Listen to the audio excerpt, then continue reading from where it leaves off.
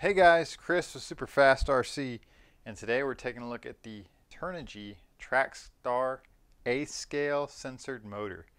So it's no secret, Turnigy Trackstar makes good stuff at a very affordable price. Yes, it's overseas, made in China. It is what it is, guys. But the Trackstar line, at least in my experience, has always been like the best bang for your buck you can get. Uh, I've been running the 10th scale product for years and have had zero issues with it. I've had this ESC. This is the Trackstar Turbo 120 since 2015 or 2014 in this 8.5. They haven't missed a beat, guys. Been perfect. But like I said, it's offshore. It's not, the perfect, some dirt right there. Not the perfect cool looking motor. It's got the the gaudy red color. It is what it is. People are gonna know what you're running into the track, but guys, it performs for the price. You can't beat it. So this is the A scale motor. This is the 2100 kV. I could not get the 1900. You can, but it comes from the Hong Kong warehouse and it'll take a month, and the shipping's like $30. So they had the 2100 kV in stock, the USA warehouse. It's going to draw 140 amps versus 120, but you're going to have a little bit more legs on the this one, of course, with the extra kV. So anyways, guys, let's get into the box. So first off, you got your Trackstar decal. Most people don't run those. It's kind of like a sleeper thing. You don't want to know what you're running, right? So here's the motor itself. It's got a machined aluminum can. This matte red anodizing to it. And looky there, guys. You got your mounting screws right there. You got larger screws if you want to use the, is that an M4 or an M3 screw? I'm not sure. I think it's an M4 or M3. It's the M2. I don't know. It's the bigger screw. You know what I'm talking about. Then you got your standard motor mount screw holes there. And you can also use this in a clamping style motor mount. Here's the rear end of the motor. You got your solder tabs right there. It's got the old style PCB going on there. It is what it is. They work.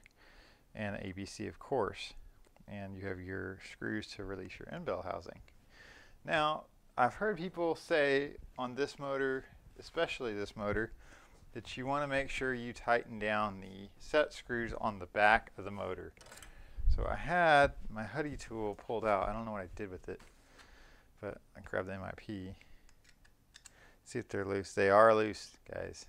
So let's go ahead and pull this thing apart, see what it's made of, right? It's not going to hurt anything. So right now these retail for about $64, and you're getting a 4-pole, 12-slot motor with very large ball bearings and a sensor to boot. So it's a really good value, and we will see how they run. Alright, so the end bell covers off. Here we got our sensor harness. Looks like we got some screws there. Ooh, you might even be able to adjust timing on there, actually. Look how they're kind of slotted like that. I think that might be adjustable timing. I don't mess with timing myself, but I know people that do alter timing. Hold on, sorry, my microphone got caught on the shirt. I know people that do alter timing to get them a little bit of boost and just get a little bit more legs out of their motor. But I'm not good enough to need that ability, to be honest. So, oh man, finding a Phillips head screwdriver these days in the world of hex keys, it's kind of a bummer when you see these, right? I'd like to get a look at that rotor. Man, I really just need a Phillips. Where is it hiding out today? Okay, where is the Phillips? Phillips. Everything but a Phillips. It's usually how it goes. This one might work. It's awful used up. Let's see if it'll turn that screw. Yes, it will.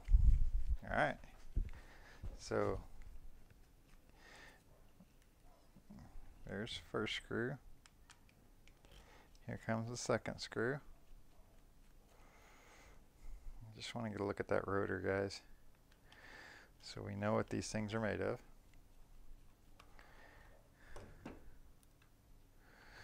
And they have great reviews online. You don't hardly see anybody ever having trouble with these. Make sure we don't scratch that rotor. If we can even get this guy to come out, man, it's got a super strong magnet. But we'll get it out.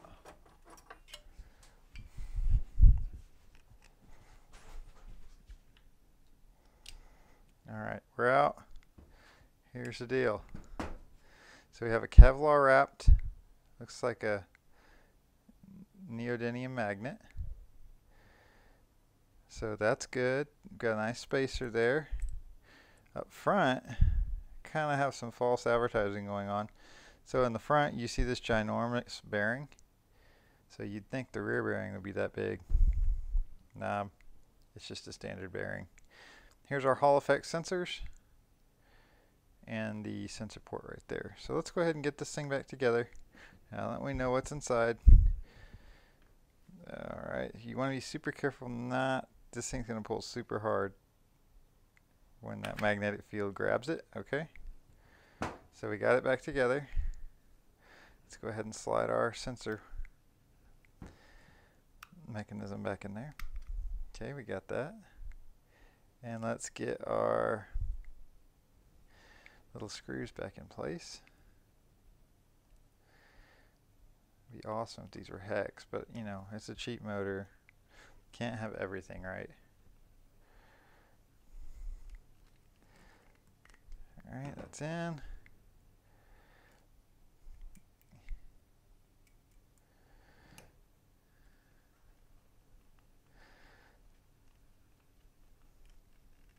It's in.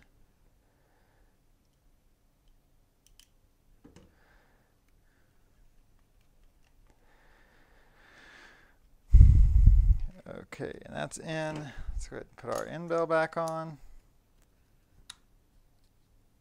Alright. Now, following some stuff I've seen online with this guy, you want to lock tight these screws when you're going back into the end bell, just so they don't come out on you during a race. So we're going to go ahead and put some Loctite on there, just to make sure we don't have any issue with the motor when we need it the most. So everything I've seen so far is good. It looks like a good, well-built motor. Okay, one screw's in. Let's go ahead and grab our next screw. Okay, got a thread lock on there.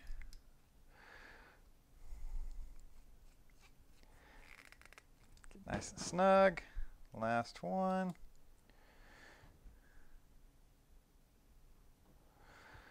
One more. Nice and snug. All right. So, where is this motor going? It's going in the RC8 B4E, which we don't have yet, but it's on the way, hopefully sooner than later. I want to show you also, it does come with the sensor wire, so I'll be using that as well. And it plugs right in this way. Yep, nice and snug fit there. All right, and then of course, alongside the motor, we'll be using the Hobbywing XRA SCT Z-Run ESC. Good old reliable. And we can go ahead and plug this sensor harness right into the ESC.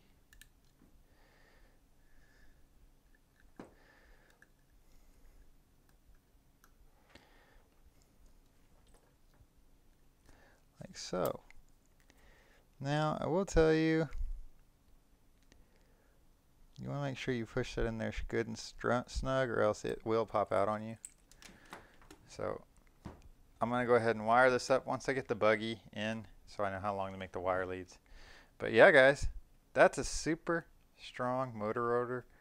I mean, like, those slots and the magnet are super strong. So anyways, guys, so my first look, unboxing and overview of the Turnigy A-scale Trackstar motor. This is a 2100 kV. And yeah, guys, we'll see you in the next one. All right, bye-bye.